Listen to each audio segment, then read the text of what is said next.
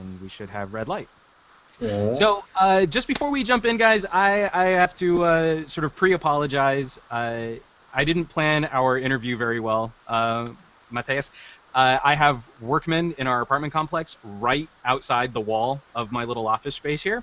And I also have a crotchety Shar Pei who at some point might decide that he needs to guard our apartment from those evil workmen doing renovations in our apartment. So you might hear a grumbly old Shar Pei speak up and announce his presence here during our hangout. But everyone, welcome. My name is Juan Carlos Bagnell. I'm the senior editor of YourTechReport.com, gadget news and reviews for the rest of us. And I am joined today by Matias Brecher of Toast in Portland, a company that I had the pleasure of meeting on the CTIA show floor this year. And I was really taken with the vibe of the company and the products that this company is putting out. So I'm very appreciative to have Matias here to chat about some really cool products that I hope you guys will go and check out. Matias, introduce yourself. Hi, nice to talk to you again, Juan. I'm Matias Brecher. I'm the founder and owner of Toast Inc. And we can get into what we do. Well, and I think let's go ahead and jump into what you do.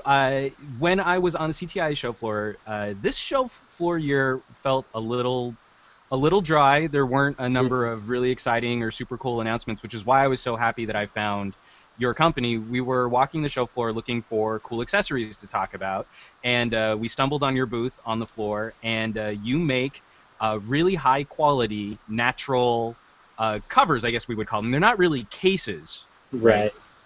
but they're Yeah. these covers for smartphones and tablets. And why don't you tell us a little bit more about where the idea came to be doing sort of natural wood and natural leather products like this? Sure. So I'm a product designer by trade, and I got my first iPhone and really couldn't find anything I wanted to put on it. Sort of typical story, I think. But atypically, I had a buddy with a laser, so I borrowed some time on a friend's laser cutter and made a couple covers just for myself. And then I'd always been playing around with throwing something up on Kickstarter, and I figured, well, why not? We'll try this one. You know, if it sticks, it sticks. Otherwise, I'll just go on to the next idea. So put it up on Kickstarter. We were able to raise money to buy a laser cutter, and the rest is history now. We just and we've been growing since then. And so actually, it was our first time at CTIA. We had done CES earlier in the year, and then some fashion shows the year before. But I launched the business the end of 2011. Kickstarter finished January 2012. So we've been in business a year and a half now. So explain to me what was so necessary about the laser? Why was the laser something that made this product happen?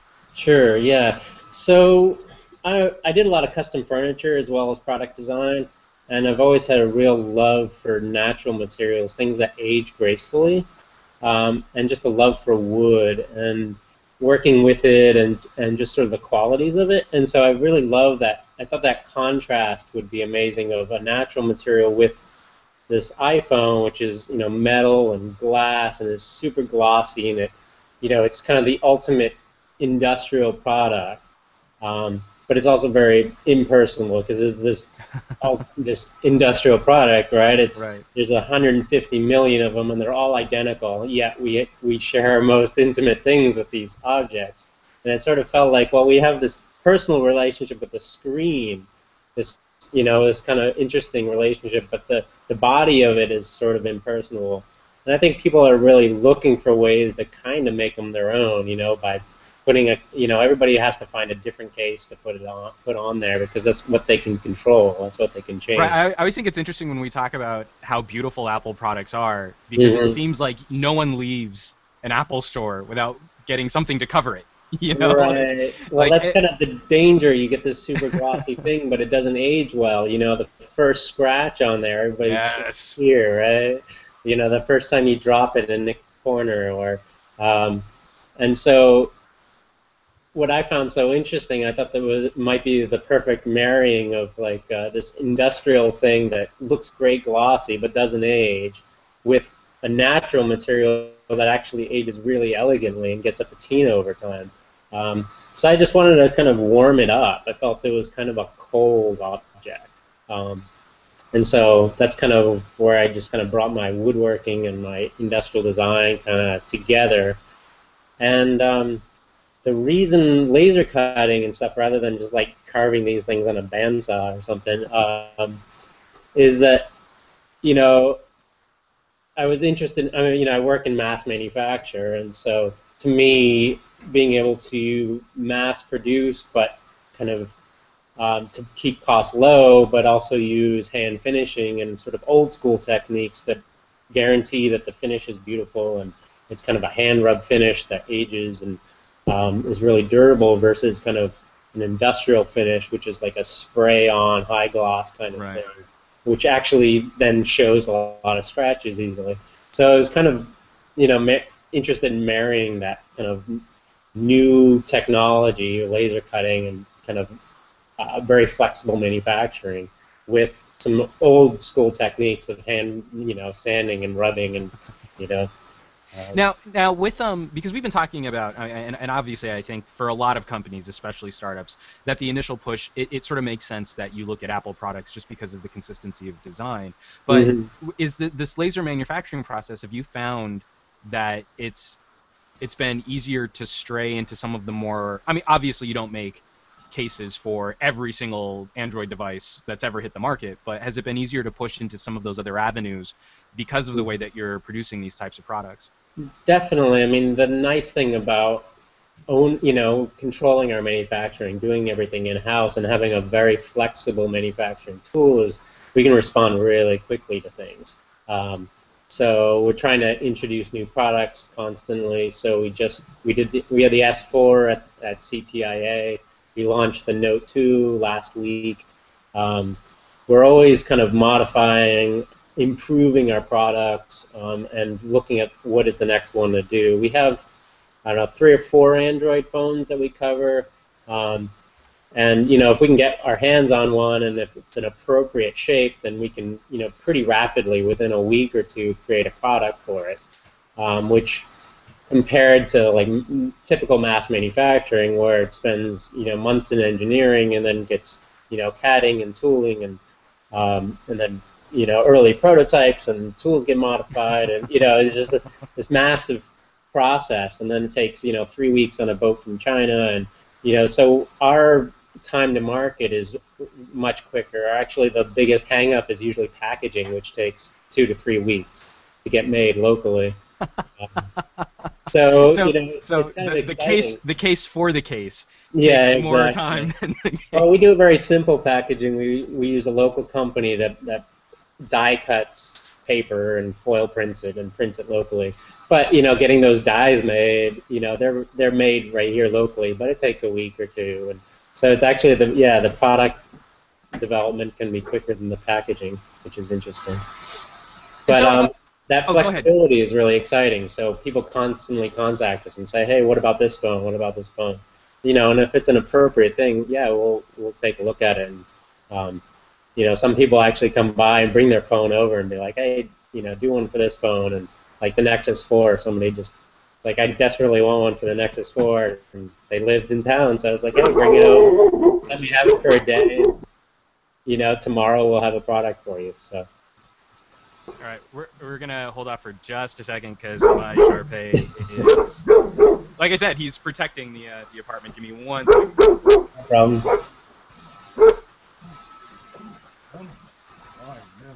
I know, I'm mad too.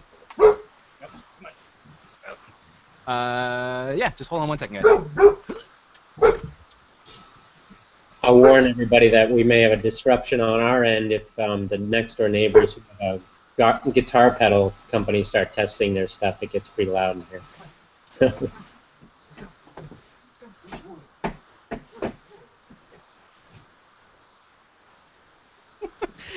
Best interview ever.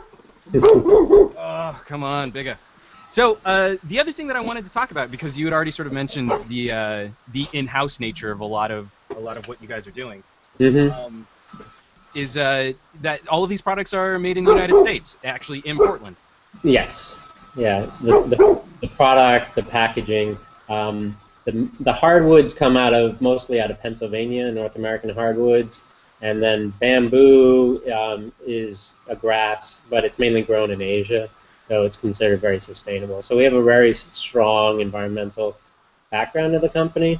So we donate 1% of our profits to nonprofits working for for the environment. So this year we've supported Native Fish Society, and we're working to restore streams and native fish populations. So, we try and do good. Figured it was easy to set that up before we made any money and the company grew, and hopefully, and make that something that's really inherent in our company from day one. So, people like that made in America, like story of environmental consciousness of a company, and so I think that helps sell product. Honestly, people want to feel good about what they buy. Helps in the story, and makes me feel good about what we're doing. Well, and the joke that you guys were telling on the CTIA show floor was that you guys were really like the show Portlandia. So like you really cared about this kind of stuff, but to maybe an extreme sort of way. Right. Yeah, I mean, Portlandia is a fun show. It takes things a little too far, of course, into bizarro land. But it always starts out with a kernel of truth about Portland, and Portland is a funny place. We all are sort of born again hippies and trying to create a lifestyle we want to live in. Right. So, and I'm not going to put a bird on it because that's our #1 bestseller. But yeah, we kind of Portland's a place where people move to live a certain kind of lifestyle and like focus on the things that interest them, and so you get a lot of brew pubs and a lot of funky things going on, and a lot of entrepreneurs doing creative things, and there's a lot of small-scale manufacturing starting up here. What is it about the community vibe that you think is attracting people to the area, or is it something that's already sort of there that is now finding a wider audience thanks to some of these new like crowdfunding tools and social media sharing? Well, I mean, Portland's not big enough to support all these businesses like mine, though we do sell a fair amount around town. People move to Portland because of a certain perception or lifestyle that people, bring here, and probably the strongest proponents of that Portland aesthetic or Portland attitude are imports like me. Moved from the East Coast or up from California, and it's a way of life that people move here for. But I think that a lot of that we're exporting a lot of the ideas to the sense of of place and supporting local businesses and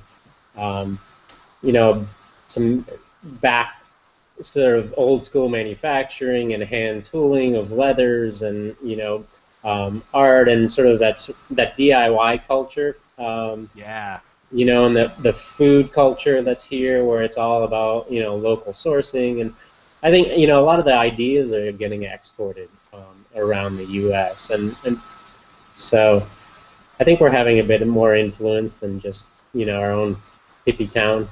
Right. So one of the things, and I read this on the website, and I wanted to ask you about it, was, and you sort of lightly touched on this, was the all of your energy coming from renewable sources. And while you were setting up, especially after, because I also want to talk to about your Kickstarter campaign too, your Kickstarter success, is what were some of the challenges in setting that up? I mean, what kind of energy output were you looking at needing to cover to be able to power your business using renewable sources? Well, we don't actually use a lot of power. Laser cutters, the laser tube is 80, 90 watts, so it's not a lot of juice. The cooler for the laser is probably the most energy. But, our office uses the same as a typical household, on a monthly basis. So we don't use a lot of energy. And, the electric companies here make it really easy to sign up. You sign up for wind power or pure renewable power. So, and we're lucky in Oregon to have a lot of hydropower. So, oh, fantastic. lot of green power here from the big rivers and stuff. So, actually getting green power was kind of a easy no-brainer thing, that Oh, a so, lot so of Portlanders do anyways, and so it was kind of an easy checkbox, signing up for electricity gotcha. So studios. so that's more of like a community initiative, not something that you had to.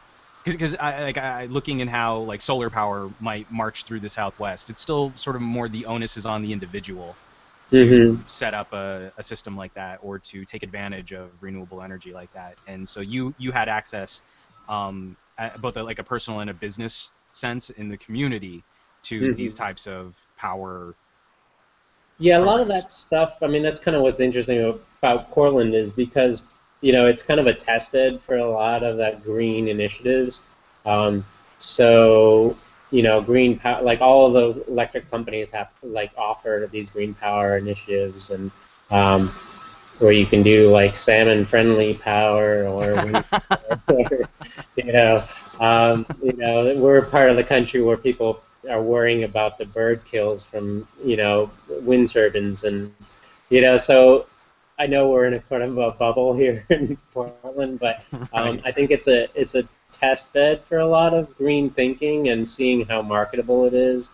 Like, or Portland just instituted about a year ago um, compost pickup from your house, all your food waste and everything. Nice. And it's pretty amazing. They actually cut the amount of waste going to landfill by 37% last year. Wow, that's Which, I fantastic. mean, that's an enormous amount. I Right. mean, so they're testing all those things here, and yeah, maybe it's maybe a little easier to convince us to do that, but I think it's a good test bed here and so there's a lot of green stuff that's fairly easy to do. Um, I know that was something that I think I just heard something on NPR recently about New York trying to get behind some of these composting and recycling ventures just because of the extreme amount of material which is going into who knows where landfills. hmm Uh, that it's exciting to see communities like like Portland getting behind initiatives like that.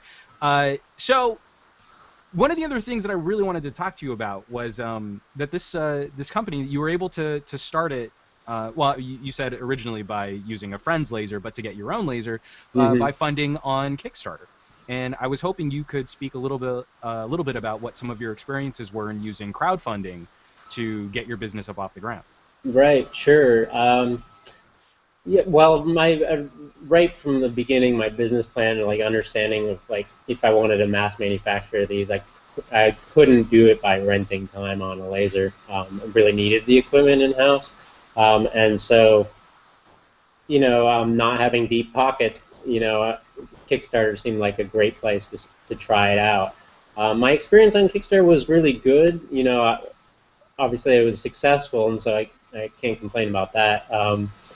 We weren't a rock star project. We raised $16,000, which is a good chunk of change, but compared to $1.5 million for some of these projects, or $10 million Right. for a watch project, Right. all peanuts. Um, the interesting thing about Kickstarter, at least my experience, was that it demanded a lot of me. At first I was like, oh, I just shoot this video and I stick it up there and I sit back, and a month later, there should be money Right. there. And it'll And just you're just gonna make it rain. It's just gonna right, you're gonna right. be And a lot of flush people and have that perception of Kickstarter, and maybe it's gotten big enough now to do that, but I doubt it. It still requires an enormous amount of social networking and pushing all avenues to get attention to your project. And it's pretty interesting because Kickstarter will give you a breakdown of where your funding came from. So about a third of my funding came just from my own social network. My reach out to everybody I possibly knew or ever met. Um, and then a third came from the Kickstarter community, people that just organically found us. oh, that's great. And then a third came from really my pushing out into larger media, just getting reviews on blogs and things like that. But it was, the campaign was a month long, and I worked 80 hours a week just to make sure I got there. and if I had a good paying job, I probably would have made more money in that month.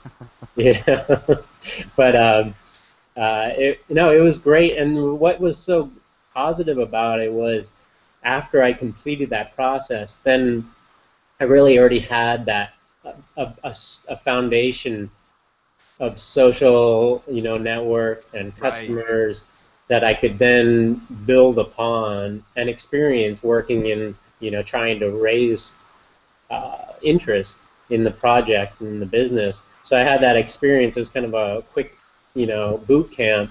And then when I launched the business, I sort of already, okay, I've figured out or how I approach a blog or how I talk to magazines or, how I push things out in my social network. So it was actually a really great way to kind of learn, by doing. Um, and Well, so and yeah, Kickstarter was great. I couldn't have done this without that project, um, without that funding. So well, I think it's kind of interesting because you touched on one of the sort of misconceptions of how crowdfunding is often presented in that, once it's on Kickstarter, people fund it. hmm If the idea has merit, it's a complete meritocracy, and that's how these projects get money, and sort of in a vacuum. Um, and yeah. so Well, that was my perception of the whole product world. Honestly, like as a product designer, I kind of was of the impression of if you build it, they will come, right? Where right. you create the great product and you just wait. People will find it, and people will spread the word, and it will all just be organic. You don't have to do anything, and that's not how the world operates. The business world operates. So yeah, a lot of, we don't hear about, Kickstarter. I think it's 40 or 50% of the projects fail. You don't, but the only ones that stay up on there are the ones that succeed. And so you kind of, if you're just trolling around, you just see all the success and you think that it must be a fairly easy thing to do. It may be easy if you have a million, followers on Facebook or something, but Right. if you're just a normal Joe, with a few friends. It's a lot of work. But and just to touch on what you said following the have you found that because of the 80-hour weeks that you were putting into Kickstarter, and hmm now how long ago was your Kickstarter campaign?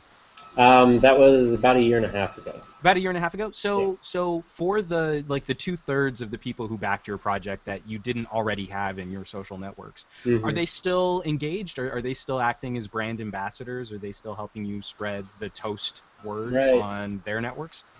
To some extent, yes. We still communicate with them a little bit. We don't try and flood people with information, but we do like quarterly, every 6 months, we do updates on what we're doing, and we get a lot of positive feedback. We made a lot of connections in the Kickstarter realm that kept going. So we met people around the world who are now helping distribute the product or have blogs and just sort of that was the beginning of relationships, and then we kind of have been building with that since, for sure. And it's been really successful. It taught me that people really want to interact.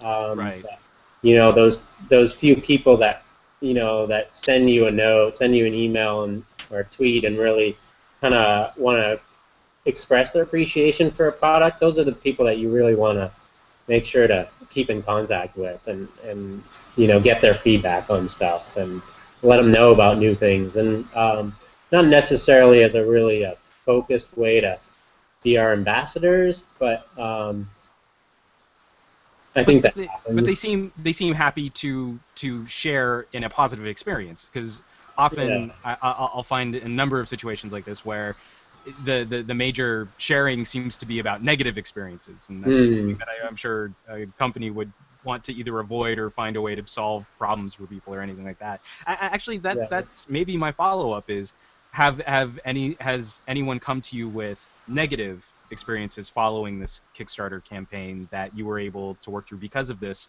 sort of social back and forth? Sure, absolutely. Any business has returns, and customers that you know were didn't get what they expected, um, and we really focus on that customer support, and making sure people sort of understand the product, try and be as clear as possible when we're selling it, but also, to inform them afterwards or refund their money. Just to me from the beginning, I was very aware that, the brand is tiny and it's, really depends on people having a good experience with it. So we've always kind of taken an approach where it's sort of a no questions, we'll make it right kind of policy.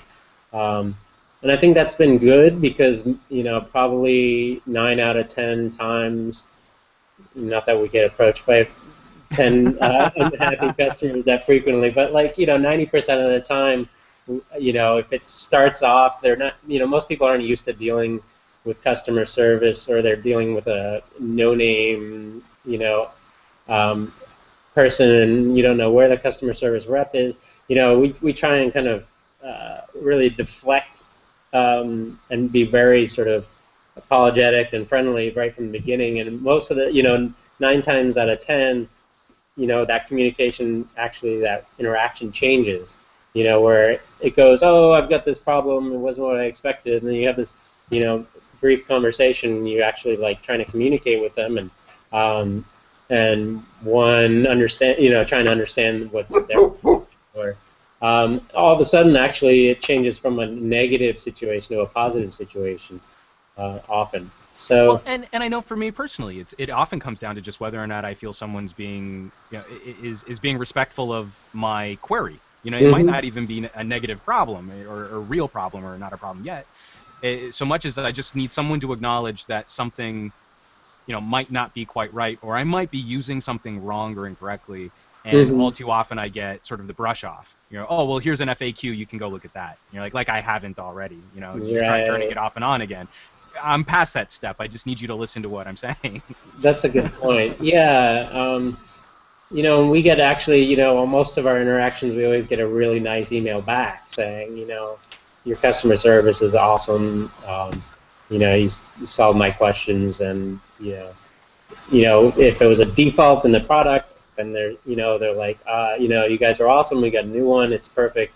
We're going to tell all our friends. So it changes what was going to be a negative interaction for these people to really a positive one. And they feel better, even more about the company than maybe they started with. So, but there's the internet. It seems negative information definitely spreads better than positive.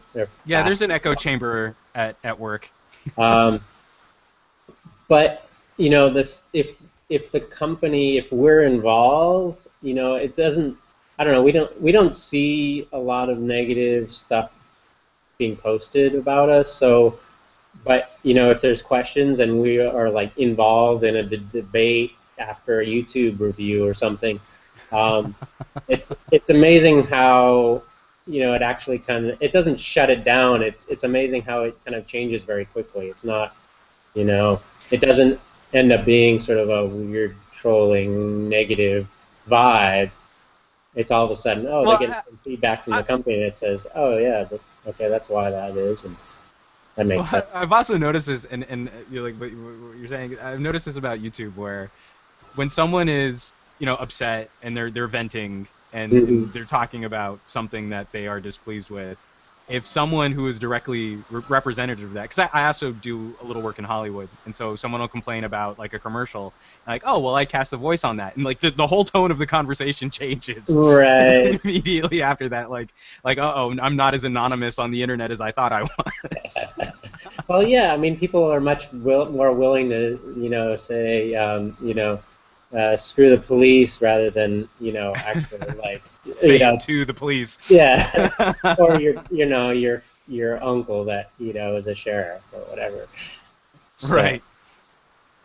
I think it's interesting. I just read an article. There was an article in the New York Times, I think, about a study about negative reviews, and a huge portion of them they found actually were written by people that hadn't purchased the product. They just needed to somehow put a negative thing out there. They just needed to go out there for some reason. Well, and I also think that that goes into the whole sort of juvenile first culture of the Mm. internet. Like, I need to be the first person to respond to this blog post, or I need to be the first comment on this review or something like that. And so you also notice that, like, this new thing's come out. I can attract a lot of attention by talking about how it's not going to be good. I haven't even used it yet, but I want to be one of the first people that people find on the internet Mm. trashing this particular piece of gear or accessory or something like that. And Yeah, that's something I've it's never. not really a phenomenon I totally understand. I don't get it. I don't understand why that kind of attention appeals to some people. Well, I guess it's the same with trolling on, discussions and wanting to just upset people, Right. just want to, egg people on and get the tomatoes flying or something. So enough about negative stuff. Because you've been so generous with your time. You mentioned we've got the Galaxy S4 out. Hmm. You've released a case for the Note 2. What else is coming down the pipe? What are you guys excited about for getting out the door, and what can people be looking forward to in the future? Sure. Well, we just launched MacBook covers, and those are awesome. I wish I had a new MacBook I could show you. Um, but those People, you've got to buy a bunch of toast covers so that Matias can get himself a new MacBook. Come on. yeah, yeah. The MacBook I'm working on is I think it's 6 years old. That's why we're struggling with all the technical issues. Uh, so I'm really excited about those. I think we talked about the HTC One on the video when you interviewed me at CTIA, didn't you? You Yes. do a little brief. So that's on my desk. We're working on it. I'm excited to get a cover on there for sure. We get a lot of requests, so that's exciting. I think Okay. there's more. Can you talk about the HTC One cover? Um, Is it not quite ready yet? Because there's nothing. I have one very specific question about, because I've had a problem with HTC One cases, and it's Okay, well, how let me the case. the one I have here so I can look Yes. at it while you're referencing it.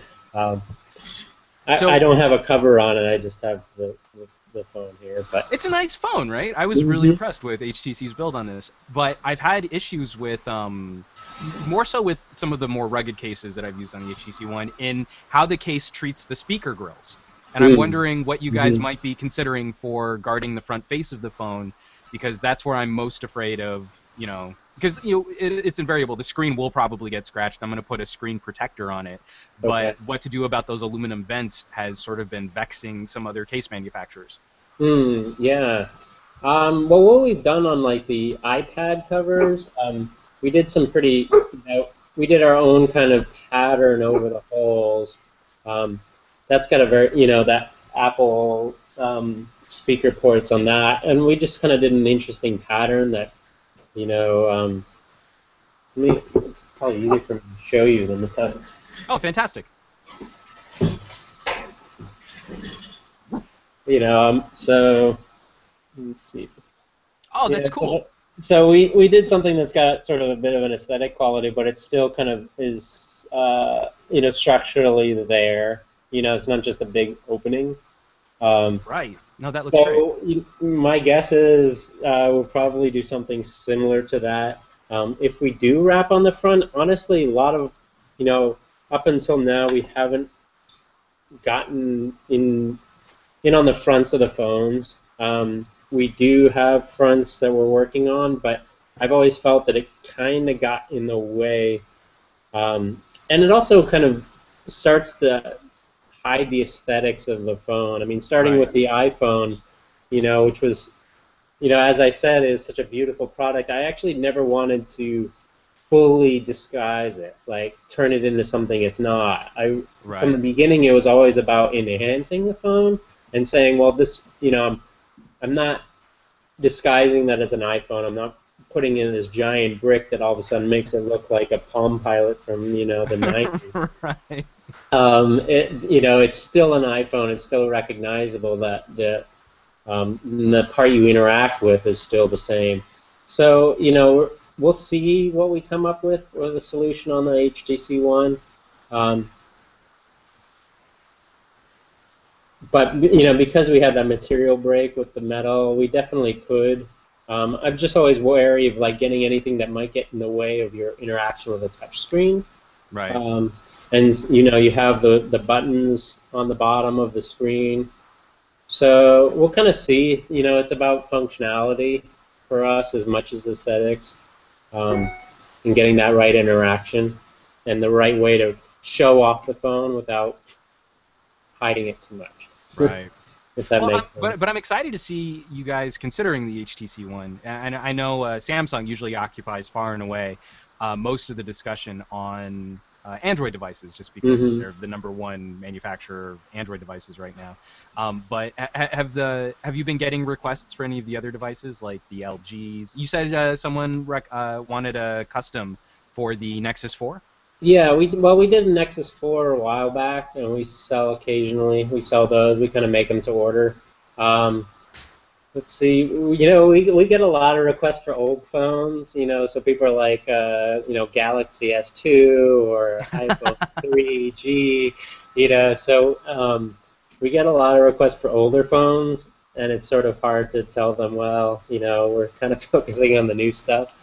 Um, Right. that's still being sold, and oh, but um, Now, you could know, someone approach you about doing, even if it were a more expensive, one-off, about doing something like that for one of those older devices? well, a lot of the older phones actually had such complex geometry to them. You know, they had the molded backs with like bump outs for the cameras and all kinds of like contours, and so they really didn't lend themselves well to our products or our manufacturing process. It's nice to see them going to much more geometry-based aesthetics. So even the S4 compared to the S3, Yeah, the um, S4's back is so much more simple than I remember. The S2 had yeah. a weird chin bulge down at the bottom of the phone. Hmm. And the Note 2 is pretty, you know, is quite. It's not quite as geometrical as the S4, but you know they're getting to back to kind of older fashioned geometry.